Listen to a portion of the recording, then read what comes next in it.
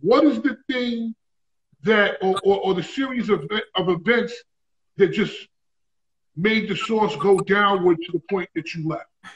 All right, I'll start with the Vibe. I mean, a lot of people don't know the backstory to Vibe. So it's maybe 91, 92. Russell Simmons calls me up and he's like, Dave, you know, Quincy Jones, I want to introduce you to him. He wants to start a rap magazine, but I'm telling him, you know, he needs to just invest in the source. You guys are the shit.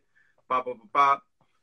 And so he sets up an introduction. I didn't meet Quincy initially, but some of the people working with Quincy from his company, and they were already beginning to work with Time Warner and Time Warner's magazine division, which was huge.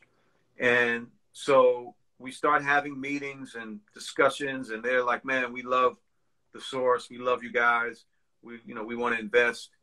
We're going back and forth for like a year, ends up, they fly us out to LA, and we're whisked up into the hills, into, Beverly Hills, where Quincy's mansion is. And we're going to finally, meet with him for, what we're thinking is the big deal. We're going to be able to close the big deal finally. So he has us waiting around. Finally, Quincy shows up, walks in the room, and basically he says, listen, guys, I've decided I want to start my own magazine. It's going to be called Volume. But, I want to make an offer to buy you guys out and give you jobs to come work for me at the new magazine. And the offer, suffice to say, was pretty low. So I got the fuck up out of there pretty quick and realized I had been wasting my time. Some of the other guys were entertaining the offer, but after that, they had to change the name from Volume because they found out that there was a trademark problem over in London. Somebody had a Volume magazine, and that's when they ended up switching it to Vibe. So then Vibe came out a year or so later after that. Do you feel like, well, I know first and foremost, when you could have told me that you were going to have your own magazine. I could have been in my own house. I could have got the phone call for that shit. I didn't have to come out here for that shit. Now, of course, I know that he saw what kind of jeans you had on because he saw the back of your ass. But in your mind, throughout the whole process of that year, did you feel like, did anything say to you, maybe they kind of lining me up?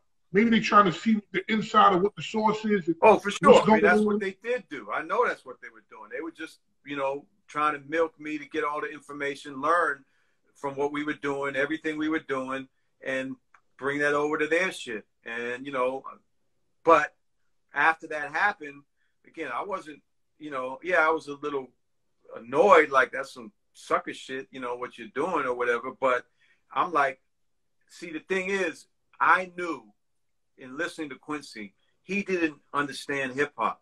Like, no disrespect. Quincy's done amazing things for Black music, so many contributions.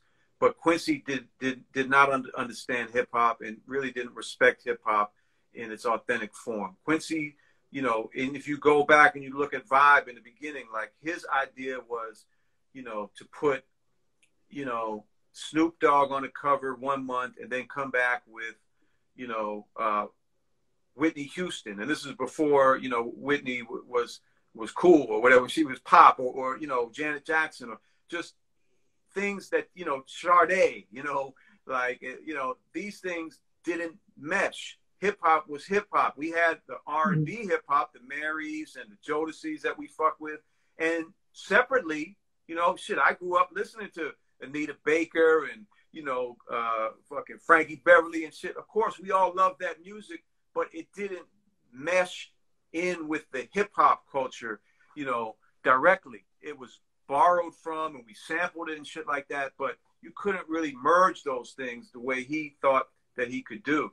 So I was like, look, I'm not worried because we're going to have the streets behind us. We got the credibility. Their shit's going to be kind of watered down.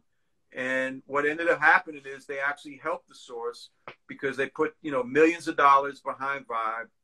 They went out and got a lot of big companies to advertise that weren't, you know, interested in hip hop or the Source before. And that, you know, that carried over to us. So, you know, we had a rivalry with Vibe over the years, but we basically, and you know, I talked to Keith Clinkscales, who was the publisher for a while in those years, recently in the last few years, and he admitted it. We were kicking their ass up and down, you know, the field on every front. We outsold Vibe. You know, our compilation albums were huge. They copied the Source hip hop hits and did the Vibe hits, and their shit, you know, sold whatever, 5 copies or something.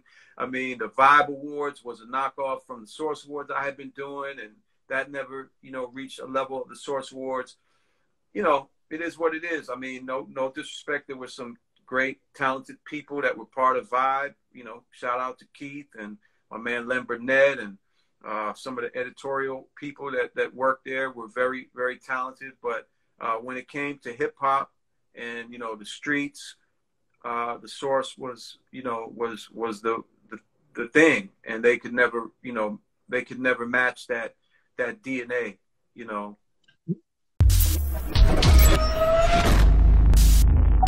Fat Man Scoop.